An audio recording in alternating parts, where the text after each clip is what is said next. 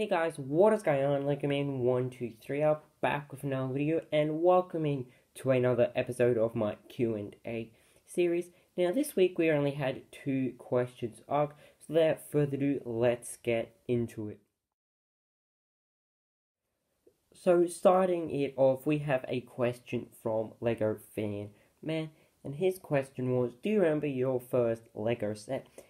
And I have already answered this question, but I will gladly re-answer it. And the answer to what my first Lego set was, it was from the Pirates theme in 2010, and it was the Lego Pirates Survival or Survivor, however you want to say it. I really didn't remember too much about this set because I was quite young when I first got into Lego. I didn't really know what Lego was until maybe Christmas when I got the police station, which is my oldest set still built. So I wasn't really into Lego when I first got this set because I actually have no idea, but I did lose all the pieces for the minifig, which is quite a shame and also a bad move by my younger self. And I also have lost most of the other pieces, but I can easily replace them with pieces from other sets in my collection. Now moving on to the next question.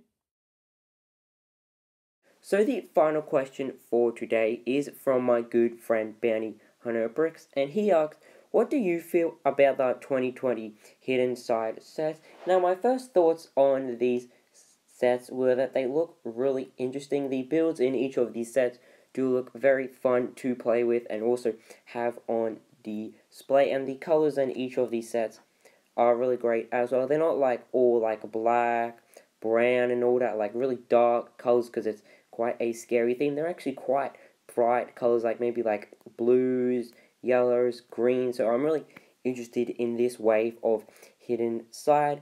And apart from the builds, the minifig selection in each of these sets are great as well. They come with some really nice prints and also some really nice pieces to create the ghoulified sort of people or civilian. So I must say I'm very excited for the 2020 Hidden Side set, and I can't wait to pick a few of them up. So if you guys enjoyed this quick episode of my Q&A series, because I really did enjoy, once again, re-answering the 2 questions I received. It doesn't matter how many times you guys ask the same question. I really do enjoy answering your questions.